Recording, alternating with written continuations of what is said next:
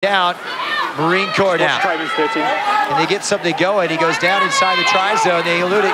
Last minute offload down. And plenty of space. And here he goes. Eli Stewart. And look at him go. It's going to be a 100-meter try if he can do it. Mighty Mike.